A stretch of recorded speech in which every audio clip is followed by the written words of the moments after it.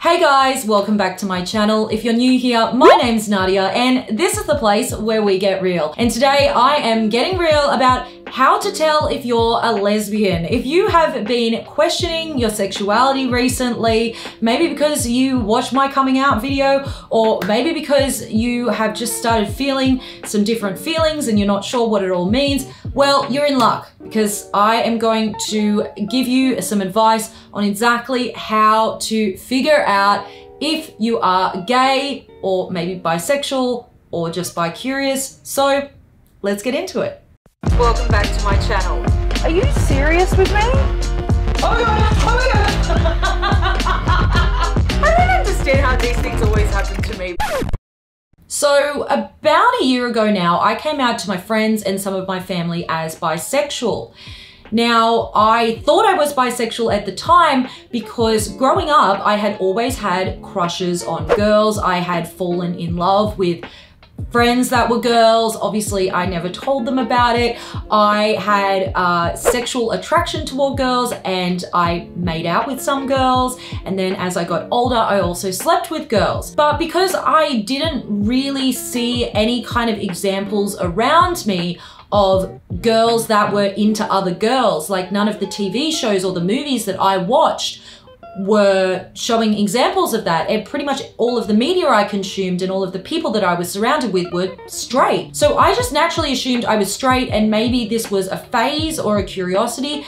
And for some of the time, I actually felt bad about these feelings. I thought maybe that it meant there was something wrong with me. And then as I got older, I obviously started to see, as you know, we are going into becoming such a much more open-minded and accepting society now, that it was becoming normalized, and I was seeing examples in the media I was consuming and in the people I was meeting that it was totally normal and okay to be a girl who was into other girls. And so at the time, I realized that this must mean I was bisexual because I'd always had these feelings for girls. And it never occurred to me that I didn't have feelings for men, that men would not be a part of my sexuality, because I'd always been this super boy crazy girl. Growing up, I always had massive crushes on boys and I was always dating boys or in relationships with men. And as anyone who has followed this YouTube channel for a while knows, or who has read my columns, I also had a lot of sex with men. And I thought that in order to be gay, in order to be a lesbian, I would have to be repulsed by having sex with men. And obviously I wasn't repulsed enough to not do it. So therefore I must be bisexual. I didn't start to actually interrogate that idea of being bisexual and maybe if that was the correct term for myself until I started to learn about a concept called compulsory heterosexuality. This was something that I found out about just a couple of months before I publicly came out as gay, and it changed my life. And I want to tell you about it because I think it's going to potentially change your life as well and help you on this journey of working out where you sit along the spectrum. So compulsory heterosexuality is essentially the idea that heterosexuality or being straight is the default setting, that it's assumed and enforced upon us, that if we meet a woman, we assume that that woman is straight unless she tells us otherwise. And that concept basically trickles through in so many aspects of our lives. Growing up, girls are often read fairy tales that enforce this idea. They show a prince rescuing a princess in a tower, and then the prince and the princess go off into the sunset and marry each other. We don't see two princesses going off into the sunset and marrying each other. So that concept is normalized. We really, particularly as women, are sold this idea that it's very aspirational, that it's really the goal in life for us as girls to be picked by a boy, to be chosen by a man, and that until we are chosen by a man, we're not really seen, we're not really visible, we don't have worth or value. And the other way that this can manifest, and this is really interesting, and this was a real game changer for me, is in the way that you actually feel around boys. So for me, and for a lot of women, I think is the case, around boys, I would feel excited and nervous if it was a boy that was into me, if he was asking me out or if he was flirting with me. And that excitement and that nervousness, I always assumed meant that, well, obviously I like this boy, right? Because why else would I be feeling this way? That's what I've been taught. When you like a boy, you'll get butterflies. But actually there is a big difference between feeling nervousness and anxiety around someone of the opposite gender and feeling actual sexual attraction. Those two things are very different. And actually that nervousness and excitement can really just be a byproduct of compulsory heterosexuality, because compulsory heterosexuality tells us you should be really excited if a boy gives you attention.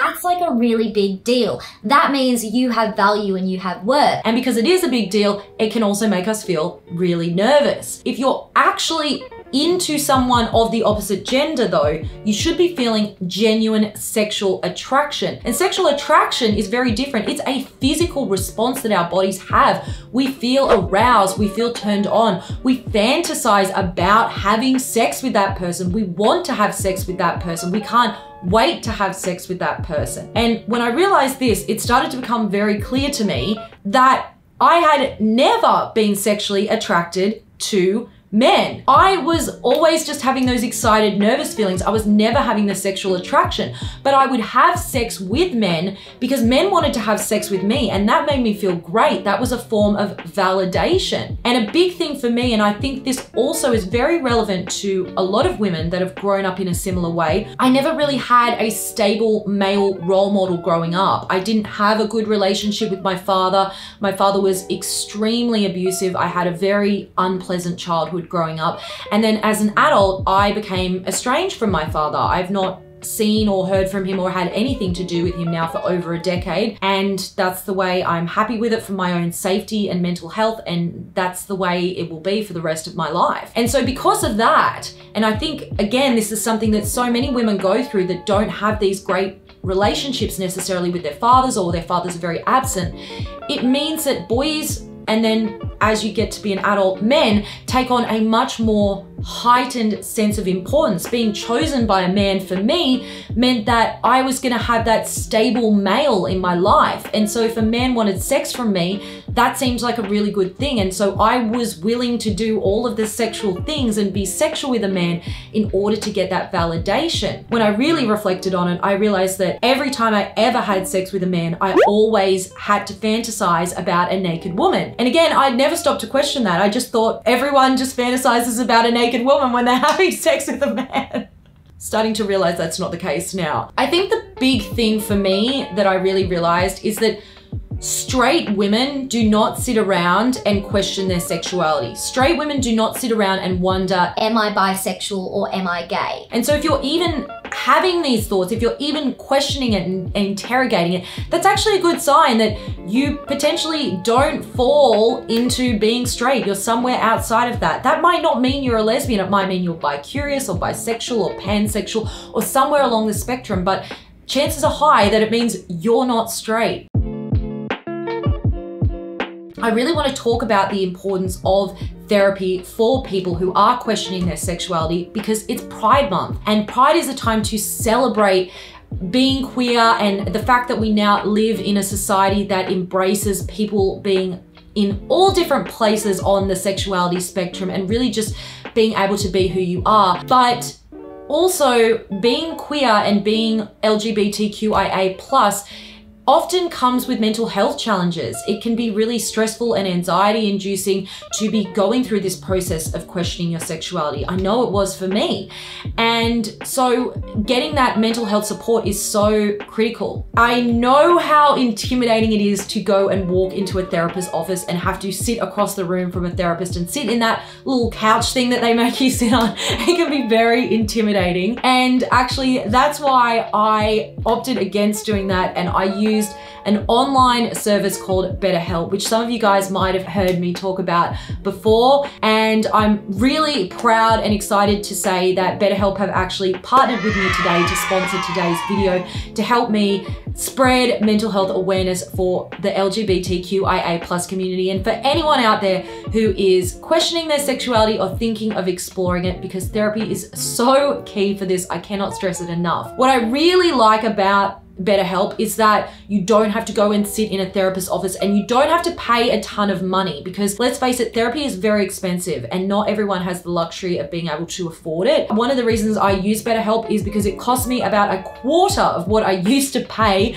my therapist to go and sit in a therapist's office. And because you don't have to do that, you can actually speak to your therapist in a way that suits you. So you can actually speak to your therapist via text message, via phone call, or if you're comfortable, video chat. And because you've got those options, you don't need to be scheduling in your appointment months in advance, waiting to get in. You can speak to your therapist on the go at a time that suits you. Anytime that you need that support, you can just text your therapist, or you can call them and you can have that support there. So when you register for BetterHelp, essentially what they'll do is match you with a therapist who is specifically suited to your needs in your local area within 24 hours. And what I love about this is they have a whole range of LGBTQIA+ trained therapists, people who are queer themselves and can really help walk you through that journey in a really supportive, non-judgmental way. And if you don't like the therapist that you get matched with, unlike when you go to regular therapy and you have to actually go and face your therapist and say, I don't think this is working out, and it's kind of like an awkward breakup, you don't have to do any of that. You just go onto the app and let them know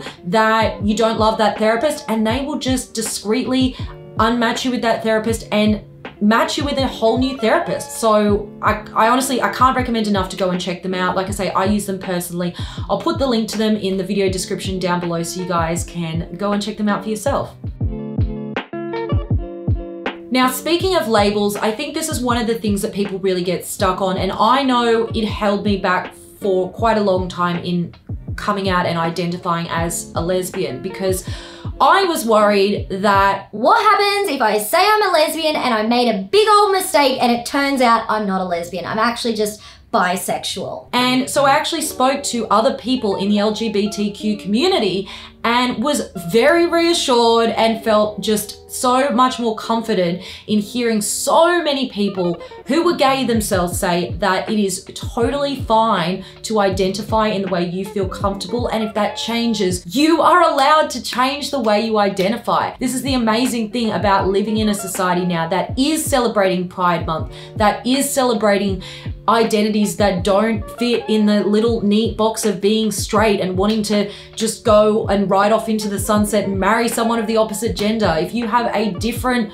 concept of how your life should look, you are allowed to embrace that, and that is allowed to evolve and change. So don't be afraid of identifying one way, because maybe you might change in the future. You are allowed to change and evolve. God knows I have changed and evolved. One of the best ways for a lot of people who are sort of starting this journey to identify, and certainly something that I see a lot of people in the community really feel most comfortable identifying with, is the term of being queer. And I've had actually a few questions in my last video about, well, what is queer? What does it mean to be queer? What's really interesting about it is queer used to be an insult. It was a slur that was used, a homophobic slur that was used against people that identified as gay, lesbian, or trans.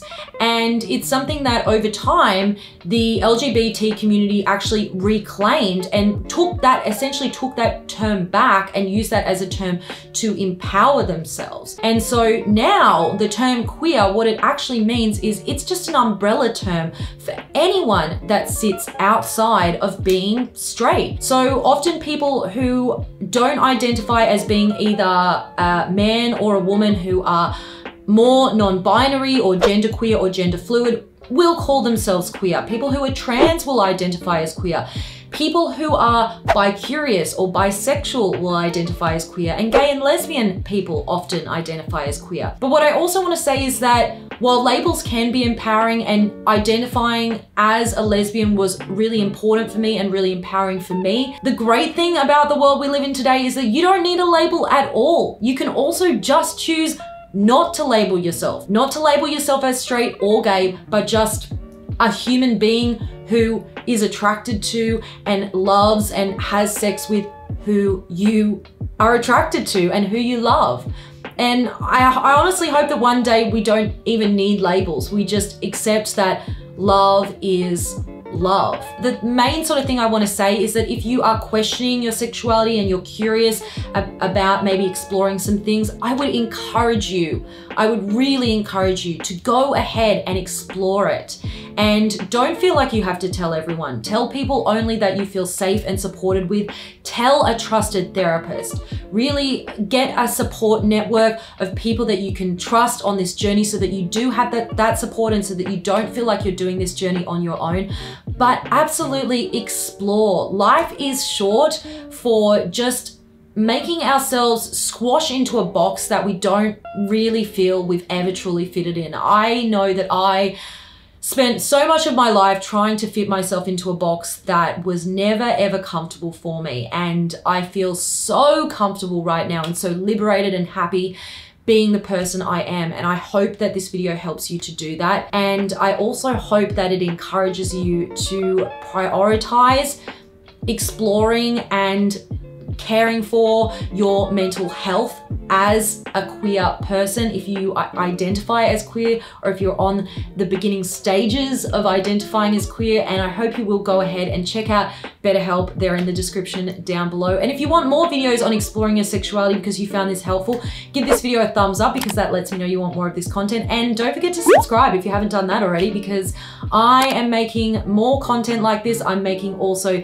sex advice content, sex education content, because I'm just trying to have the conversations that a lot of people don't seem to be having, because I wish these conversations were being had when I was younger. They sure would have been very helpful for me. All right, I'm rambling now, so I'm gonna go. I will see you guys in the next video.